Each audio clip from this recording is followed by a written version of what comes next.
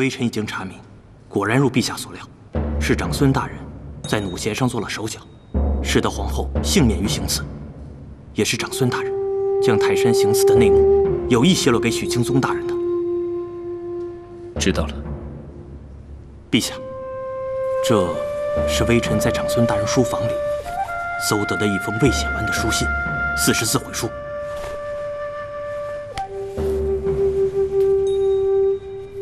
做得好，退下吧。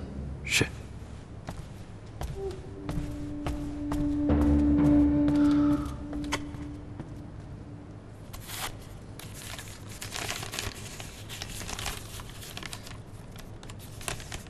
罪臣本为大唐古公，不想随年岁渐长，权柄日盛，反而迷失初心，只记挂门阀私利，终于铸下大错。罪臣自知死不足惜，为临行前有一句话想留于陛下：无论关陇或是寒门，断不可一家独大，唯有制衡，才是社稷安稳之道。舅父，这就是你想告诉智奴的，对吗？启禀陛下，怎么回事？长孙大人已被押入大理寺，只待陆王口供，便可将其流放。大理寺审讯长孙无忌，可还顺利？回陛下，老奴去时亲眼见到长孙大人对自己所犯的罪行供认不讳。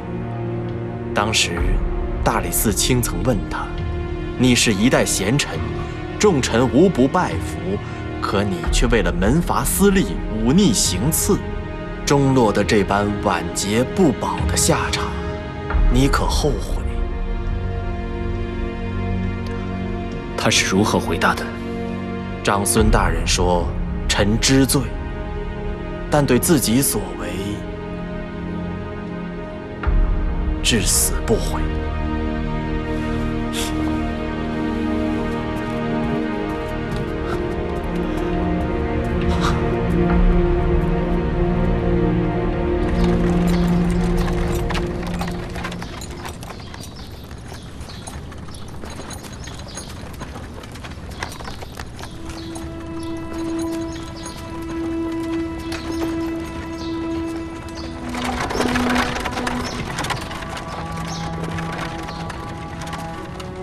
娘娘，您看什么呢？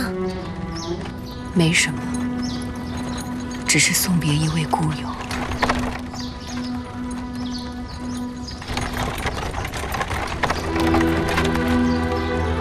舅父，你的用心良苦，智奴都明白。放心吧，智奴绝不会辜负你的期望，还有成全。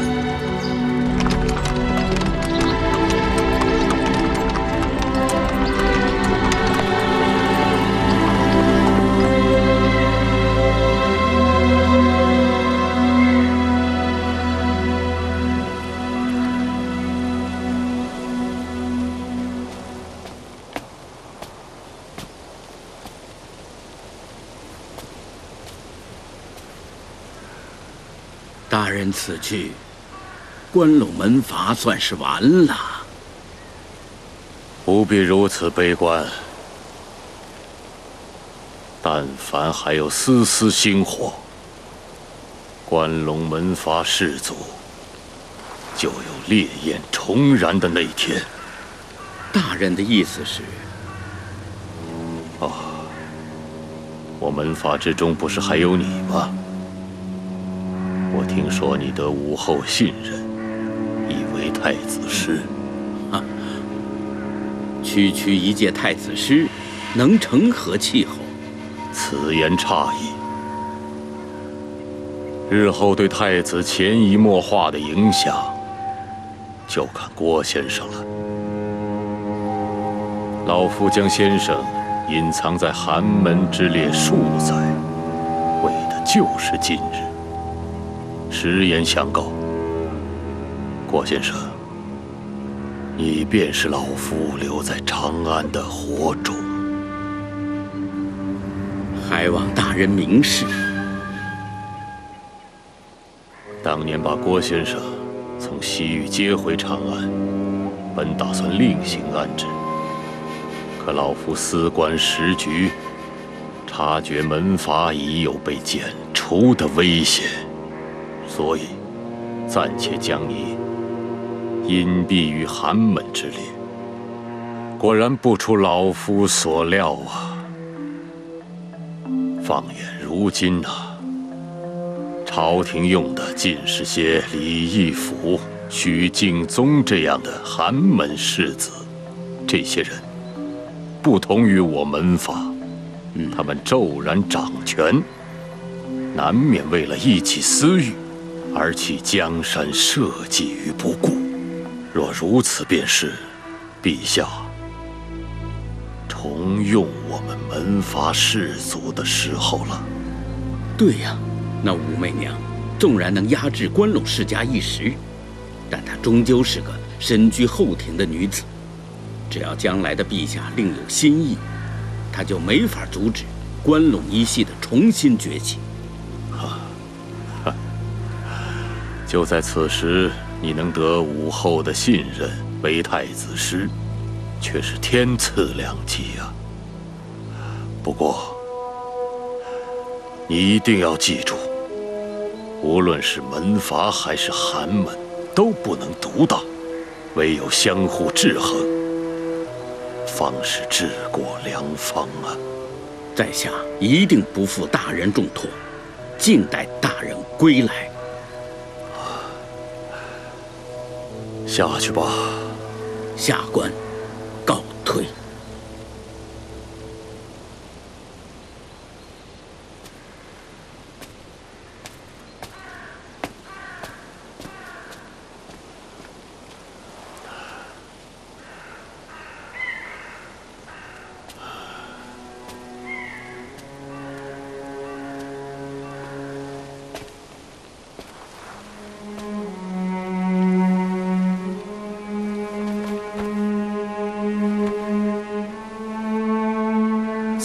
天在上，先帝，老夫对李唐江山的忠诚，天地日月可见。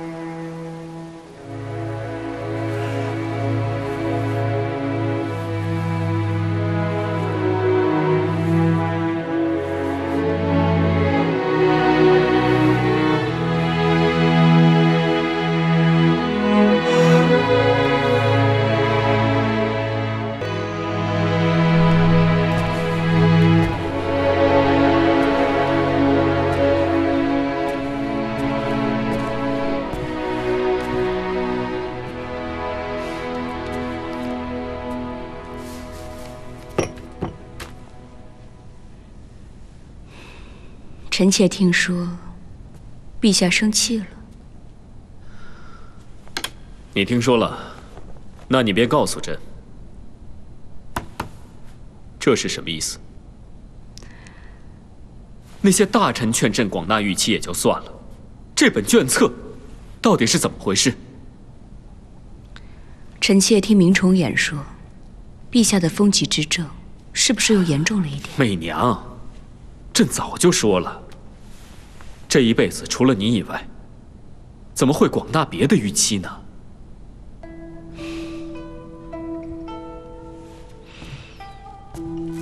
陛下，你对媚娘的心意，媚娘怎么会不知道呢？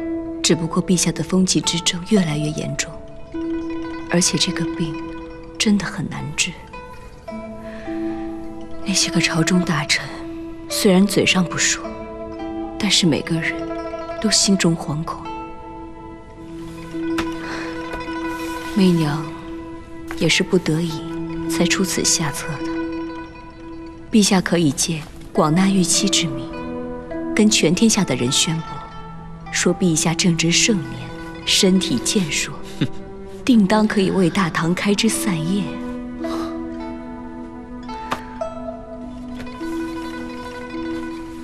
只要陛下心里面有媚娘，在这后庭里面多几个女人，又有什么关系？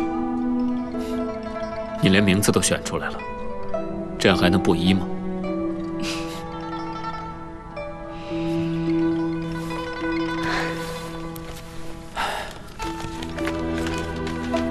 这些新进的御妻里面，大部分都是寒门之后。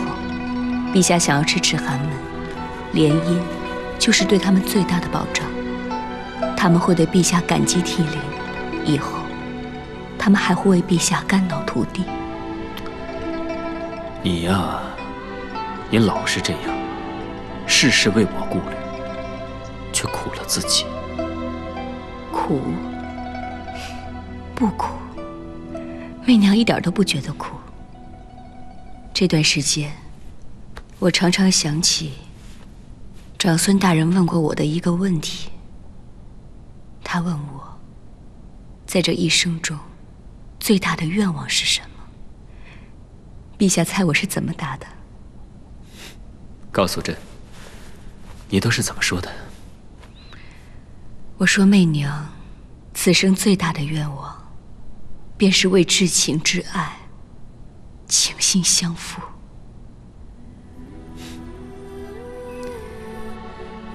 陛下，你说这古往今来，历朝历代，有没有人会把这皇宫当作家呢？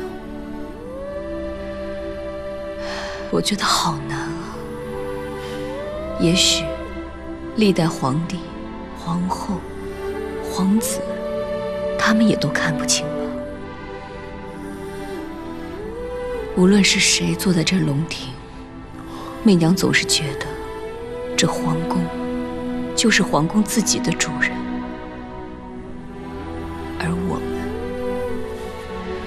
只不过是当中的过客罢了。是的，你说的没错。勾心斗角、成败兴亡，也只不过是一时。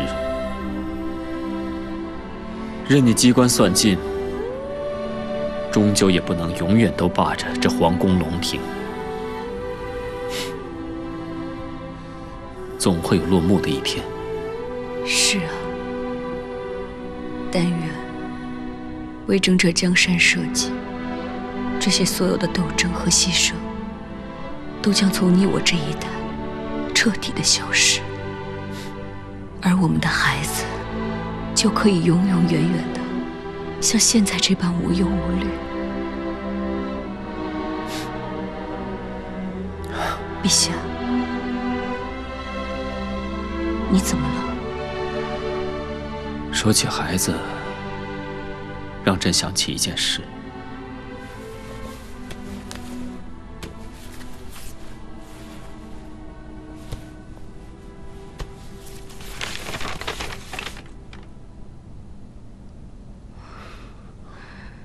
是钟儿。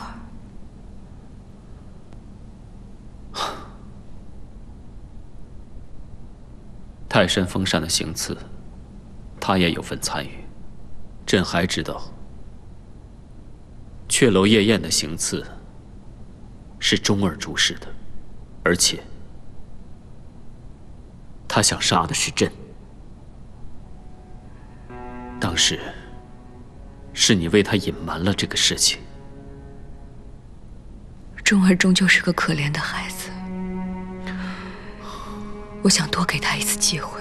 不，你不是因为对他心软，你是不想让我伤心，不想让我知道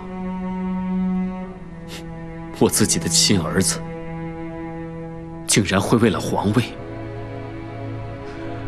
图谋杀害自己的父亲。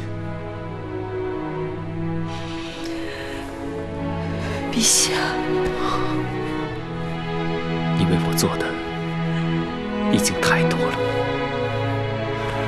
我绝不会允许这世上有任何人再试图害你，哪怕他是我的亲儿子。陛下。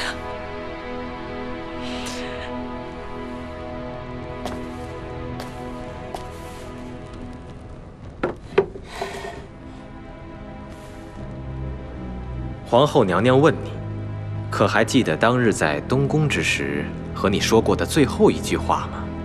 如若不听娘娘之言，还要作祟，娘娘便会亲自赐你一杯酒。喏，娘娘亲赐的，喝了它吧。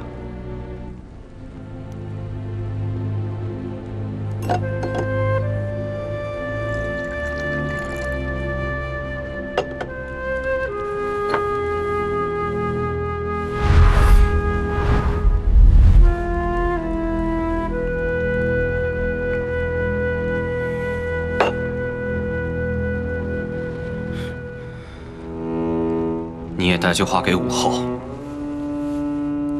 泰山之巅未能要她性命，我实在心有不甘，只盼能早日投胎，再来找她报弑母夺位之仇。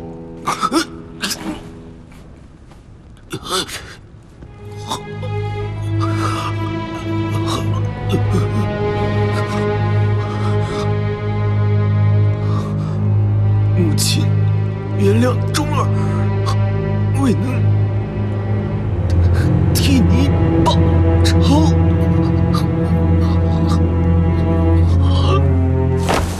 红儿，怎么，今日不用上课？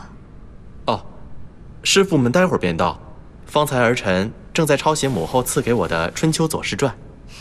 身为太子，方得这么用功才是。儿臣自当努力。启禀娘娘，诸位太子师已经在殿外候着了。很好，请他们进来吧。是。走。你看是不是这个道理啊？哦，拜见天后娘娘。各位大人平身吧。谢天后。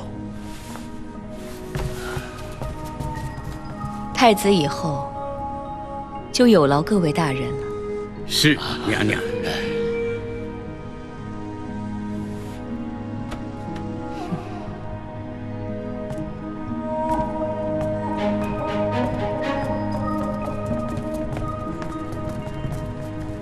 学生见过诸位老师。太子殿下，请随我来吧。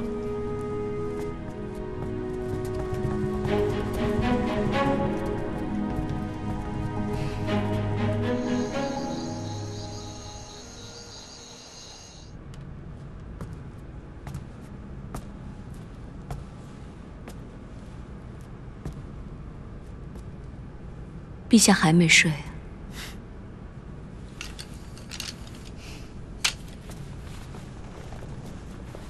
反正没有什么困意，索性等等你。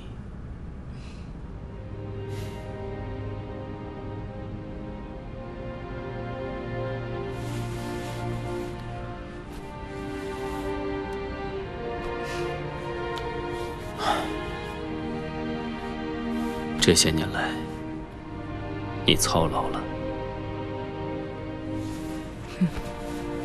陛下是嫌媚娘老了。即使你有一天满头白发，朕依旧喜欢你。以前我从来不惧怕衰老，可是如今到了这个年纪，总觉得心中惶恐，思绪万千，有的时候连照镜子也不敢多照一下。想起年轻的时候，还老嚷嚷着，只有那些庸碌平凡的女子，才会担心有情景色衰的那一天。我武媚娘怎么会害怕呢？陛下，这世上怎么会有不怕老的女子？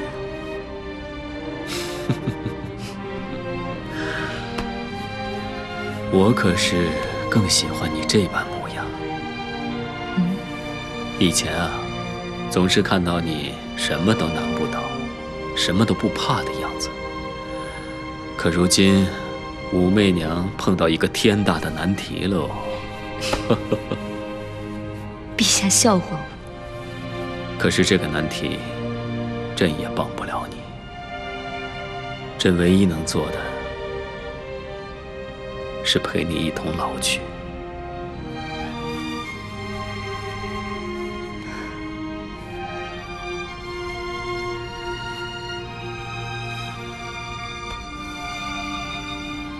陛下，这2日洛阳又来信了，说母亲病得更严重了，却还是不想见我。他一直怀疑姐姐的死是与我有关系的。媚娘，看着我，钟儿背叛你也好，那些大臣们屡番重伤你也好，就算是荣国夫人最终误解你也好，这些都没有什么大不了的。你要记住，你不需要讨所有人的欢心。不管怎样，你还是有朕。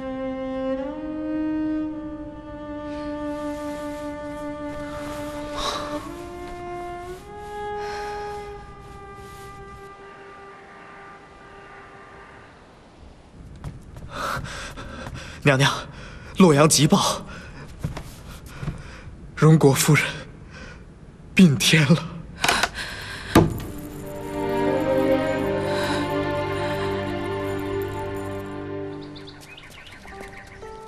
不用拘礼。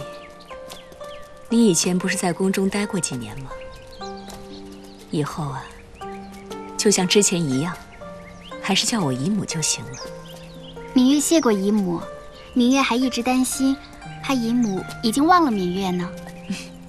你以前啊，在这宫里，常常跟红儿和贤儿打闹玩耍，搞得太极宫啊是鸡飞狗跳的。想忘了你，还真是不容易。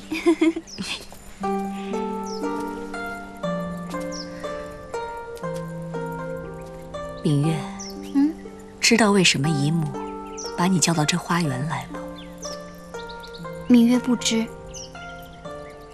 这世上的女子，就像这花儿一样，纵然一时绚烂，可是终有一天，还是会凋谢的。可是姨母是个特例，姨母几十年来始终常开不败。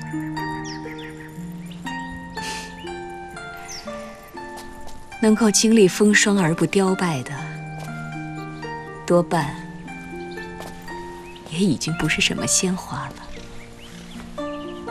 可姨母却像松柏一样参天而立，支撑着整个大唐江山。真是个讨人喜欢的孩子。来，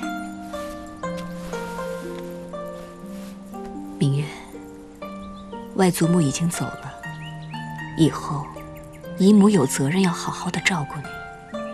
听姨母的，在最美好的时候找一个好归宿吧。这朝中的才俊，你选上谁，便是谁好了。芈月只愿常伴姨母身畔。你想跟我回长安？外祖母已经走了，芈月在这个世上，除了姨母，已然孤苦无依了。这长安的日子，不见得就比洛阳更自在。到底是要留在洛阳，还是要去长安？芈月，你一定要想清楚了，免得日后让自己后悔。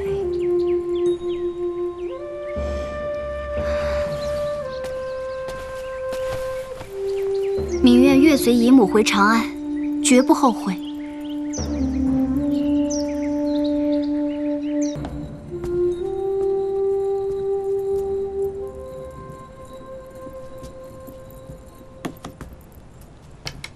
媚娘拜见陛下。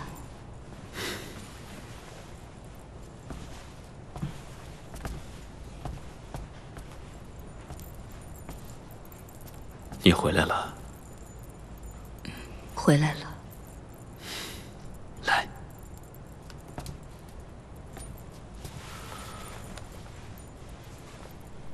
陛下，我把芈月从洛阳带回来了。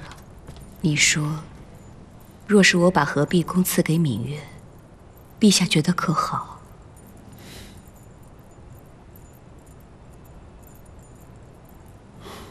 荣国夫人的身后事办妥了没有？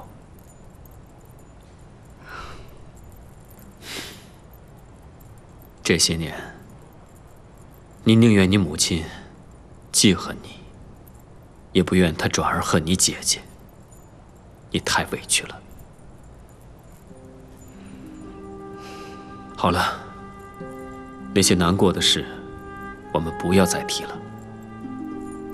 此番你去洛阳时，朕已下了决心，以后朝堂之事，便由你我共同处理。日后，你我二人并称天皇天后。陛下，此举万万不可。如今这些朝中大臣们，已经对我在后庭里面处理政事颇有微词。若还光明正大的登堂入殿，他们肯定有很多话要说。最后为难的，肯定还是陛下呀。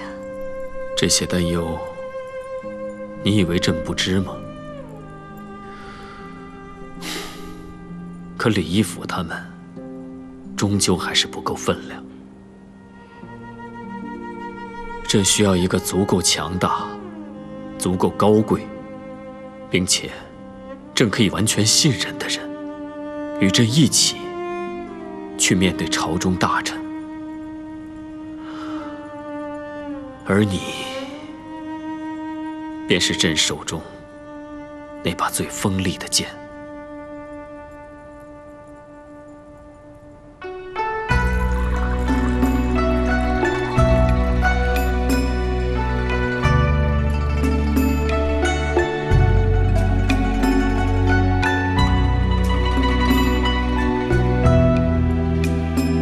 今夜，我们在这儿是为了迎接芈月归来。陛下，我记得他们小的时候，贤儿和红儿跟芈月，那可是最要好的。你们兄弟两个可要听好了，这次芈月回来了，以后你们得好好照顾她才行，知道吗？儿臣遵旨。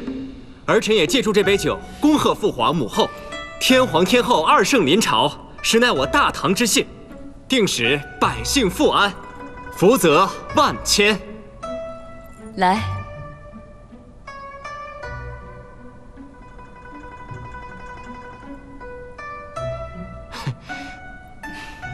陛下。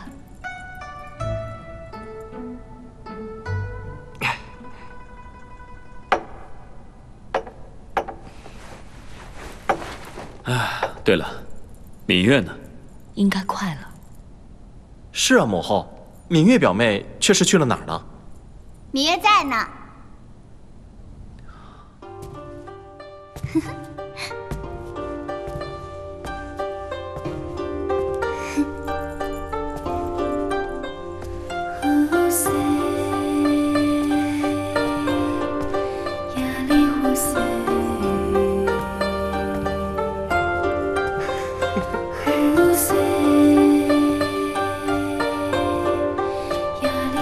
小姐，见到陛下需要行礼的。呵呵，免了。今天是家宴，大家都不必拘礼。来，芈月，快到姨母这儿来。好的，姨母。芈月拜见陛下，拜见姨母。来，芈月。哟。跑来着吧，出这么多汗。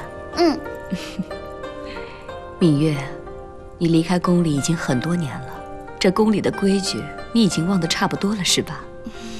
没事儿，咱们慢慢学啊，不着急。今日除了这个家宴以外，姨母还有一件特别的礼物要送给你。来，瑞安。芈月，你看。哇，好漂亮啊！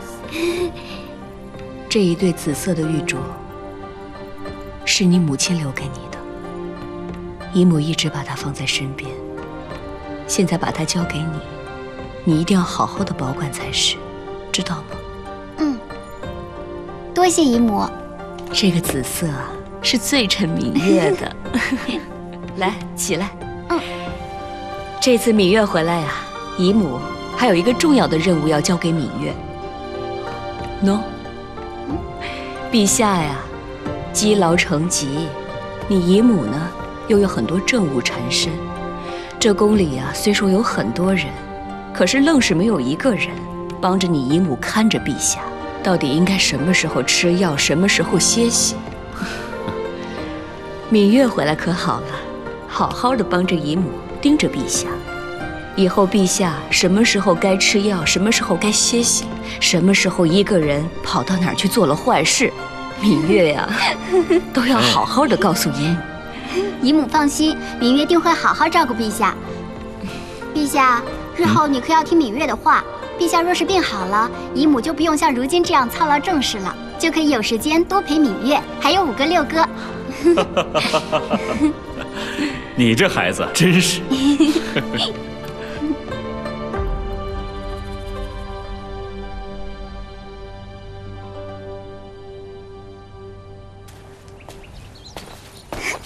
大胆！陛下，是芈月，朕吓着你了吧？朕刚才在想事，不知是你，而且好像是你先捂住了朕的眼睛，朕也吓了一跳。不如这样吧，咱们扯平。陛下好会推脱，芈月还什么都没说呢。哎，陛下面色不好。老毛病而已，这没什么，出来缓一缓，透口气，一会儿就好了。那可不行，幸好芈月把药带来了，姨母派芈月来好好监督陛下服药，陛下也是知道的，莫要芈月难做。是的，你姨母好生厉害，咱们还是听她的吧。其实，芈月很羡慕姨母。哦，这是为何？因为芈月也想找一个像陛下一样全心全意对芈月，什么都听芈月的夫君，那该多好。你年纪尚小，未来朕相信你一定会找到这么一个男子，思慕于你的。陛下，咱们先把药服了吧。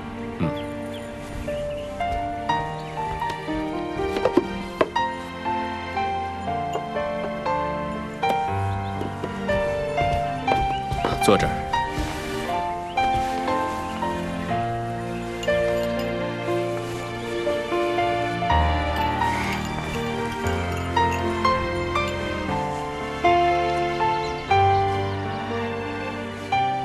要你这样每天伺候着朕吃药，你会不会嫌麻烦？不过芈月有个条件。哦，居然还有人与朕谈条件。好，你说。芈月知道陛下喜欢玩皮影，芈月也想学，陛下教芈月可好？还以为你会提出什么条件呢？这个，朕答应你吧。真的啊？陛下是皇帝，皇帝可不许骗人哦。好。然后那个藩邦的大臣就站了出来，他长的样子着实像一只老鼠。别笑，是真的。他说：“现在就有请大唐的智者选出最美的那一朵来，可是有个条件，只能摘一次，而且不能走回头路。”大唐天朝上国，人才辈出，不会连这么简单的事都做不到吧？说的没错，摘朵花而已，又有何难？那一大片菊花，只于我手中这朵，那自然是最美的。哎，陛下，姨母当真是这么说的，她可真威风。你姨母啊，威风极了。哎呀，朕还记得，当时朕就站在离她不远的地方。哎，朕看着她神采奕奕的样子，太美了。陛下最近还常犯风疾吗？听说已经好一阵子没有了。是吗？说明陛下心情不错。贺兰小姐常给陛下讲笑话，听说陛下有些时候笑声能传出很远呢。老奴参见天后娘娘。嘘。再让我试试，再让我试试啊！他们这是干什么呢？回娘娘，陛下在教贺兰小姐皮影戏。老奴这就去为娘娘通报。后来怎么了？等等。哎呀，陛下接着说呀。还是本宫自己进去吧。我接着说。啊，当时怎么了？当时啊，先帝一抬手，媚娘手里正举着那朵花，策马而来。姨母好胆色啊！哎呀，你不知道当时有多危险呐！先帝拉弓搭箭，花朵应声落地呀。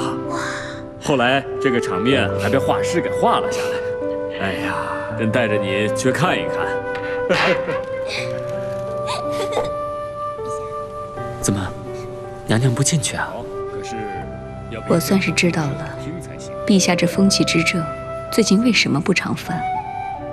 若是芈月也能陪伴在我的身边，日日与我讲话聊天，我呀，定然也不会觉得累了。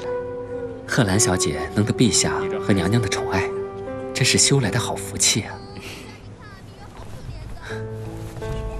恭送娘娘。天子以德为车，以乐为御，诸侯以礼相与，大夫以法相训，士以信相考。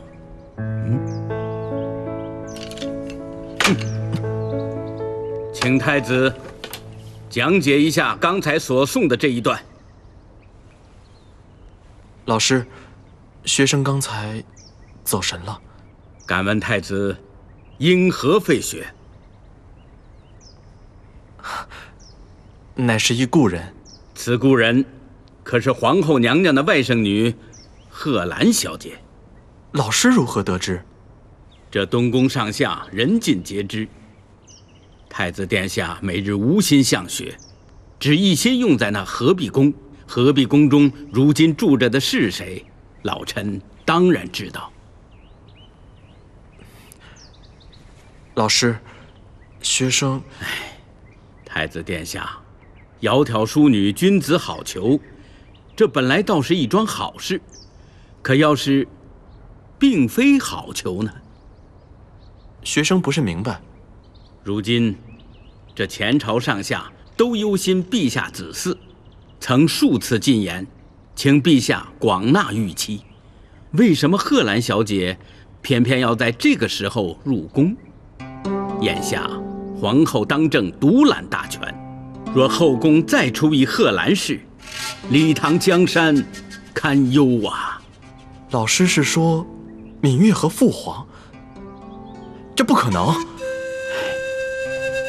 这宫里宫外早已流言传遍，贺兰小姐日夜都可以随意进出甘露殿，太子殿下也应当知道，无风不起浪啊！依老臣看，皇后娘娘只怕是在效仿当年的为妃呀。老臣知道皇后娘娘乃太子殿下的生母，然为国为民，臣都应当直言相见，尽臣子本分。若太子殿下怪罪，老臣也甘愿受罚。